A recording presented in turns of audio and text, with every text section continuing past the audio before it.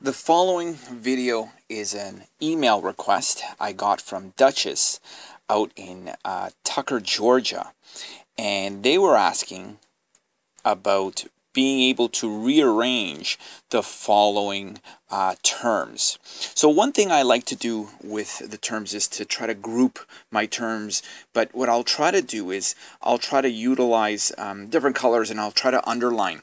But one thing I do want to make note, and it was based on the email, and I'm just assuming in case you ever see something like this, here we have this plus minus that are side by side.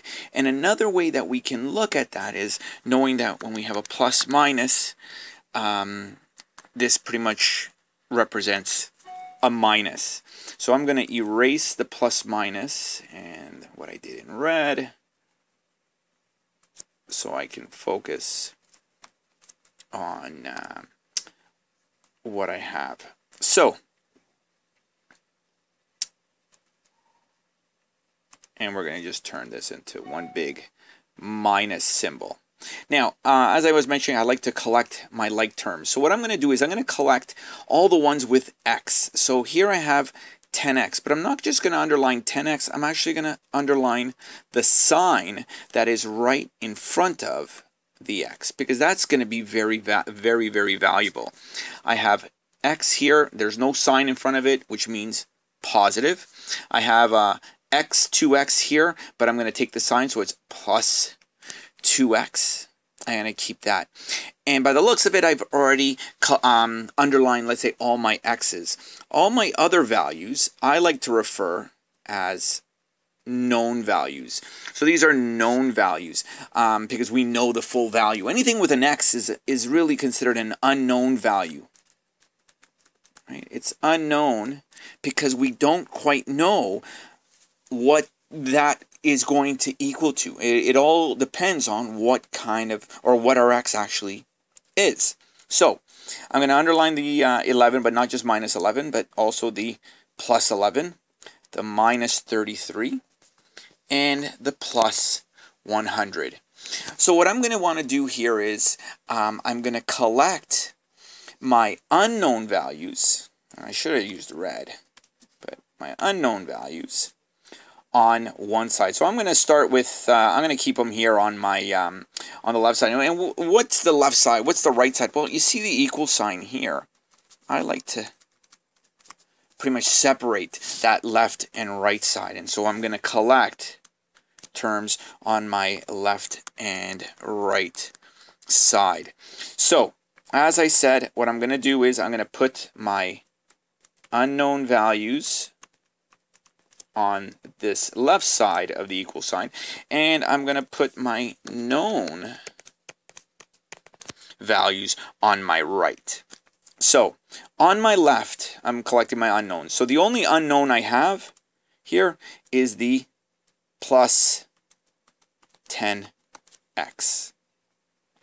I'm going to look for some more of my unknowns, and the other two unknowns I have are on the right side of the equal sign. So I want to bring this x, this first x here, from the left, so from the right side over to the left side. And to do that, you need to reverse the sign. So if it's positive on this right side, I'm going to bring it over to the left side, and it becomes negative x.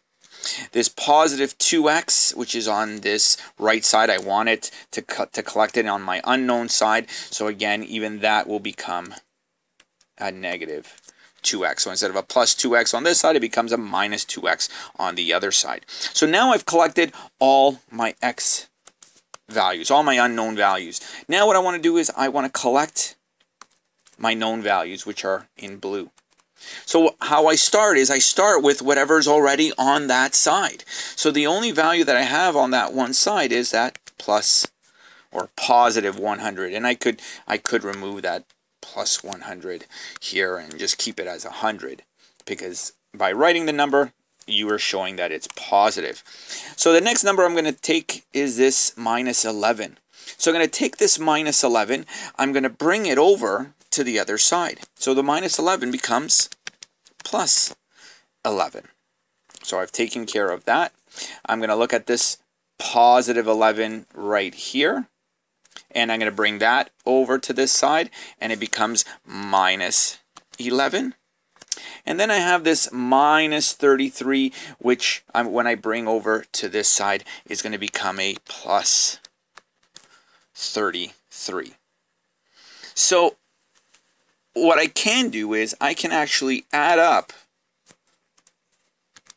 my known values. That's really simple. Just kind of throw it into a calculator, or if you can do your math in your head with such numbers, just tally that up. So the 100 plus 11 minus 11, notice this here, this plus 11 minus 11, that's just going to become 0 anyway. So the only thing we're left with is 100 plus 33 to give us the value of, oops, let me keep it the same color, 133. But now the unknown side, sometimes this can be rather tricky. When you are adding, make sure that when you're adding, the unknown variable, the letter, is exactly the same. If one of these was an x squared, we could not add them together. But because all of these terms are just x values, we can add them. But now, we don't touch the x. The x will remain as just x. Now all we're going to do is we're going to add or subtract the numbers that are in front of that x. So we have positive 10 minus, which technically the number that appears here is really a 1. So 10 minus 1 gives me 9. 9 now from here minus 2 will give me 7.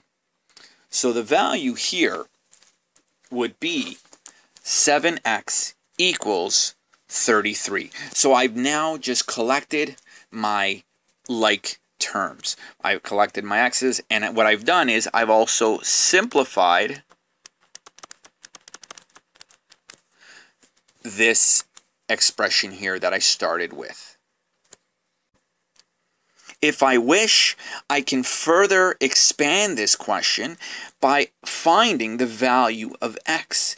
And to find the value of x, we want to divide by whatever number is in front of x. So the number that's in front of x is a 7. So we want to divide by that number that's in front of x. Because by dividing that number in front of x, we can divide out the 7 divided by 7, which will just leave me with an x value. So in other words, I'm going to have just x equals, but in math, what I do on one side of the equal sign, so what I do on one side of the equal sign, I must do also on the other side, which means I need to divide it also by 7. And when I do 133 divided by 7, I'm going to get a value of 19. So, Duchess out in Tucker, Georgia, I sure hope this video was helpful to you when dealing with the rules for rearranging terms. Good luck.